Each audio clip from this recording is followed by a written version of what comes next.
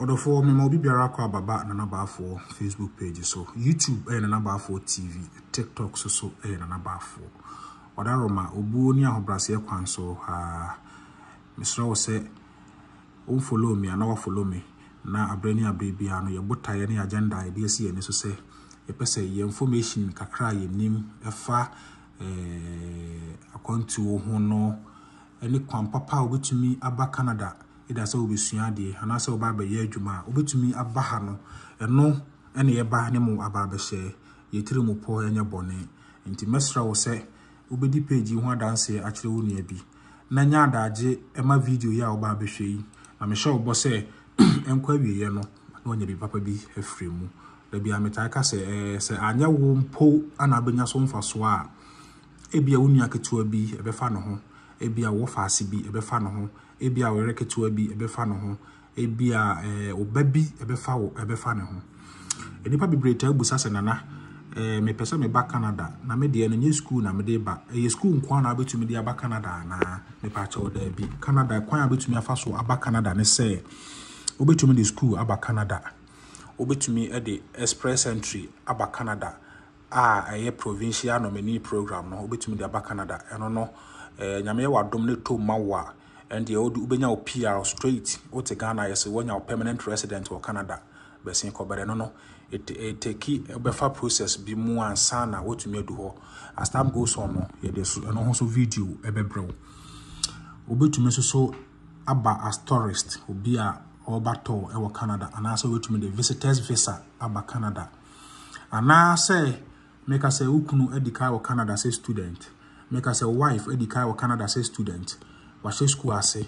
wa register the courses na wo sua de obetumi e the spousal visa aba Canada na say obe visit ukunu e wo Canada oba besra oyere e wo Canada and so possible enti ana say obenya company bi wo Canada na wama wo invitation na say wama wo letter wama wo employment letter say bra na ebra from home country na bra Canada ba ba ye adwuma eno no bibie wani wo no ma bi ho awa no as a youth no obetumi akọ internet no so na wako search enuma epe foreign workers companies wo Canada omo pay workers from omo pay foreigners amamo wa ba ye adwuma e wo Canada enti yen say bre no wo say ma launch me browser na dada osuso obetumi launch wo de no e wo ida wo laptop so anasa wo phone so enti di machi na yensua de ene awia anopai enti we be call job bank we be ka say adwuma krabia say de ka say bank ya yesika krabia no job bank so be adwuma krabia enti ho no ena employers edi omo enwuma no akogu omo advertise omo vacancies e wo ho omo tumi de to for a couple of months ebitumi da ho kopem se ombe hu se ba bia du ni de adwuma we no yenya obi ama ne nye da hwa na omunye obi ama ne nye okrom ha na afi na wo se ye penipa e free krofufo so emomba be occupy sa position no enti job bank ho no okọ wa ho yesu so a na yanomfo bi okopi o mo so me ka yanomfo a yenuanom scammers but any kasem ne say job bank ho no your verified jobs are unya da na say pay attention to this video obehu jobs are verified Canadian government and sashase no de o apply Canadian government ayemu hwehwemu ahu say ampa omo qualify say omo fa nyuma omo fa nipa e free krofufo so e baha ana nyuma no su bi wo ho a oma specific say yempe obi a oni Canada already yempe obi a oni work permit yempe obi enipa so masise ni se eno ntina mpesa oje bre na yeko no yeko hwede om ema me kasa enwa bebre yenko type jobbank.gc.ca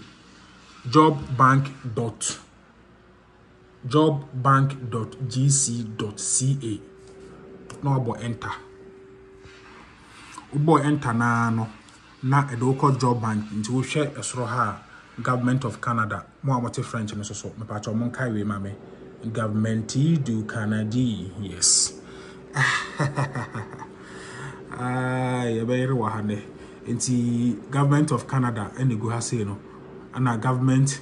do Canada and also na wahano. More ye French no. Inti wabani say na hano jobs ni go have be one here when so every time who dear one ye a baby as a chire na fe akoye bibi oho. Inti me pese ye filter na ye hu dear ye pe ankasa. Inti ye basa ye wo and also say the BC no. One say Osha ha or more province bia ne ho enuma mo de be hihye no ama we are better we British Columbia, Manitoba, New Brunswick, Newfoundland and Labrador sa na to so province ni nyina na wa ase no very good. And one say Osha ha enuma no bi na wa ha se no but said ye be ya ye search ne be simple ama ye no enu nti na meje bre say me do be fam na uvia was wanya daja practice kopim say obi hu say de isi ye no kama na wochi wuni obi tena ho say wo kire na otumi a kire na mana ye menka say ko kire na ko je ni sika menka say ko ton this opportunity ye bo ye ho boa obi na obi so moa obi na obi so moa obi na dachi bia no so e manfa so e maye na Ghana so emenya ye so mfa so o kine bi enti wo be call advanced once over ha your dashboard your search your alert your match your my jobs and my resumes oh enti wo ba ha what and no ye example cook na say bia wo no be specific wo be type adwuma wo pe and what type wa she ho wo location a wo pe so we yes adwuma no but ye be feta ade no na ya my search no I so easy so let's go enti obeba ha say no about advanced wo click here advanced ne so pe once advanced search ha say no nyuma egu job bank ha nyina no ana e wa ha say no mpacho wo hu nyuma wa ha nyina no ne number ni enti no filter no afi ne be filter enti oba ha say ya jobs are ebia make say no wo job bi wo trum ebia ope general farm worker ade ba ko e ma me pe e wo this app ho ne say job bank an nyuma bebre wa ha unkuta certificate bia o qualify say obaba ye adwuma o Canada ebi kura wan ko school da uni certificate bia uni working experience bia enyuma ne bi hia wo service e wo Canada mu say any kasem enti na mpesa wo gibre na wo hwe video yi eyie enti yanko I say enyuma ye posti no last 48 hours eno ye 6,773 jobs over last 30 days eno ye 81,608 jobs over more than 30 days na say enyuma we nyina atwamu 1 month eno ye 49,515 jobs pacho follow oba ha say so a omo provinces no omo enyuma no na ehihye no enti wo hwa province of Alberta omo 24,084 jobs. British Columbia 29,695 jobs. Manitoba 34,206 3,426 jobs. Good. New Brunswick into where your jobs are a work job bank ho but oma group according to province biane jobs are a work asie I work job banks into has you know a employment condition ebia wono ope day ope morning ope evening ope weekend ope shift we are okay with everything but nam say ope adwumanti no ka me kwan ka men select bibia answer eba ha ebia wo de wo cambrofo wo sa ka French ebia French na wote eno nkwa na wote ano no na wa click so enti wo click English na afi adwuma ewo province na mo pe English nkwa no ya sha ye fitako enti Alberta once before na more than this but nam say like ya specific, ya restrict yourself, say a pay a juma or more cambro phone quano, a better than a reduce about 22,220. British Columbia about 27,588 sahanity. Into the ma wo kono na was o fetano na numbers no so 80 because and you be a pe obi a wotebro phone kwa adwuma ye obi ha obi a wotebro phone English obi also a pe French nkwa or tebro phone French rather obi also obi a o ka French nkwa enti oba say so a hours of work we obi a obetumi work full time and also per part time on so wo die nie enti am say per full time a yen click full time no so o click full time no so a on say your call a better no first near 22,000 so study ya say about 20,842 sanity if you tackle afi you go say now search no I simple amount I say salary no say na a range from 20,000 to 30, almost 40,000 yes and only annually no yes and you know I had the eja afi na maybe pay juma me trace pay a maybe je media government bia meje intimene wa enka menhye da en select we bia sa na afi okọ wanim remote work opportunities yes and so say na etie employment groups indigenous people with disabilities newcomers mo so mo jumani old workers what you say veterans youth visible minority mo so mo die ni type of jobs include student jobs and so ni student jobs where you student on kwamo jobs and so ni exclude apprentice jobs and so ni apprentice jobs and so ni internship and so ni green jobs and so ni wahun obaha year of experience aha na asem no asem den wo no aha na asem den wo no aha wahun adwuma omo pe no experience no eye 18,688 jobs no mo pe enkrofo a omo ni experience bia less than 1 year 10,995 jobs 1 year to less than 3 years and also say 38,961 jobs into unia say ya na tie media me found no experience because you find say me per juma bia metumi ababa ye Canada media me nsem because me need choice into me found no experience wo found no experience na afi wa ba sia intended applicant I say no employer no omo wo de omo pe obeka che wo say Canadians and authorized workers na henfo omo Canadians they obi o Canada ni dey so on dey o kromani nti otumi ye adwuma but authorized workers no ebia wo work permit ebia wo student nti no school no se otumi ye adwuma kakra for certain hours o kasa ankofo no ana aba say ha Canadians and international candidates I say no ana asem den wo no enti I say no dey o ye Canadian na ye fawo ana o ye international candidate so ye fawo that means say obetumi afa wafri Ghana edo waba ha ba waba ye adwuma enti eja no wa click eno so ama me saa ya awie no afi ni yekohwe ye search no de nyaaye but what you say aha enti obasro ha on say view results no 7,528 according to ye filter na ye no but what you say aha nti o click so pe enwuma ni nyina e wo say load amount nti enwuma ni nie kitchen helper oyobi a oni je ho say obeye adwuma o kitchen obeboa kitchen adwuma eno so nie company di na wo ho no Nami Japanese Restaurant White Rock eno no ye British Columbia ene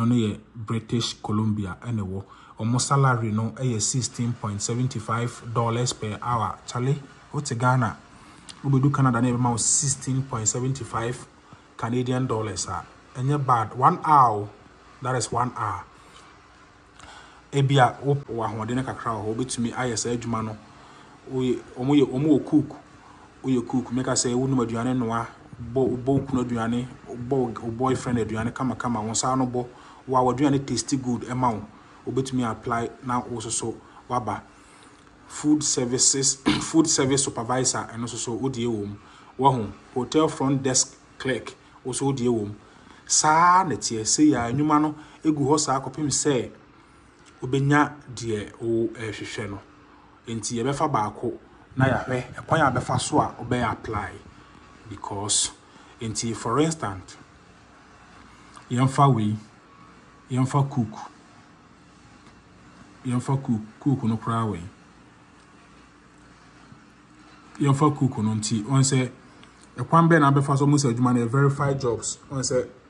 you dey blow we no eda no radie. This job was posted directly by the employer on Job Bank. Good. Into click so pe say net here. Enti the person about a jumano and our ha say no. The person who about cook no details any job details patch or any address or 41 Portland Street, Dartmouth. What you say? 14.60. Oh, okay. 40 hours per week. What you say? Until we 14.6 Canadian dollars. Ubayajuma 40 hours per week. Employment type near permanent because ye search no sani ye. Ubayajuma day, evening, weekend shift, flexible hours. Start as soon as possible. So mu here ni pano. What you say? Vacancy or one vacancy. Verified. Ejumano verified. Ma check here Job Bank. The job number ninti. You may be a good job bank here no. I want a number. Job bank number ni. Because a kwambes na me fa so me apply na na wo ka certain thing won kire me. Wo hu eni na abotre ye nom ye wo fu na so no ho kwaye. What I say nti overview language English education secondary school high school what I say good responsibilities na e wo ha say no. Wo hu nti sanity or say this employment promotes equal employment opportunities for all job applicants, including those self-identifying as member of these groups, indigenous people, newcomers to Canada, youth. What I say, who can apply to this job? The employer accepts applicants from Canadian citizen and permanent or temporary resident of Canada. Other candidates with or without a valid Canadian work permit. We are international ubamuno. What you say? Good. Enti I say you know sa ana etie. We need experience bia obetumi aye ababeye ejuma no. Enti ekwan befa so abe apply bi ana beto how to apply. Enti we click so pe employer no the email address beba na wa send the resume no ama no make sure say ube modify o CV no a kire sampa uni maduane ye wo hu abrochire no opa adwuma bia mo pa free employee no ho what you say enti no masa adwuma bia bu sa bia so betumi aye he uni play twikra so betumi atwi ye de mawa eno ase de na anim twi no enye bi nie e de ya e be training enti wo so look smart na wa modify o CV na bi kra won sheda enye cooking way bia but when maduane no aduane do ye say oba bia mema bi kra ni maduane no pa no answer wa modify o CV no oh chale e bia from this day to this na me company we na ye adwuma na me no no anuane ma omo na me ame o restaurant wa ha na me say unim twira bo bi ntwiro ma oh na modify o CV no na apply for brofo kakra kama bi ma obi anyama na efa ka ho na efa apply wo ho a obeti wo monka what you say enti eno no eye cook ne de no yanko another job enti me fan say e bia opese oye obi a oye long haul truck driver oye driver also so odie wo chale bibia wo bi odwuma bia truck driver oye obi a oye driver free Ghana yan click so ne hwa ade hu hia say school kwa na betumi de aba Canada also so betumi de kwan we so aba Canada and also so juma no omo posting on 17th May But what you say 17th May. 17th May there. Na say no ya o anameboa. Verified any well Juma no who details ni amount 24.5. Wow, almost $25 per hour, 40 hours per week. Ooh. Charlie, monye sharp. Monshade wa education, no degree, no certificate or diploma. Ye here wo certificate bia wa say. Ye here wo certificate bia wa experience will train. What you say? You be training experience no. E dey abroni oso nmuka atwi adekro no odo be fom kakra ansa na ode ahye wonsa. What you say? O mfa ne ka nkoma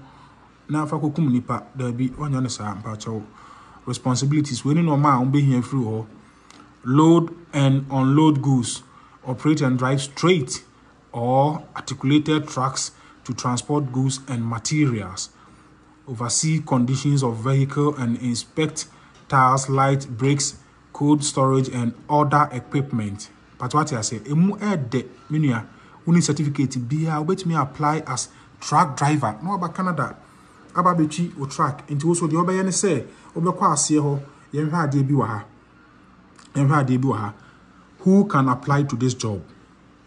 The employer accepts application from Canadian citizens and permanent or temporary residents of Canada,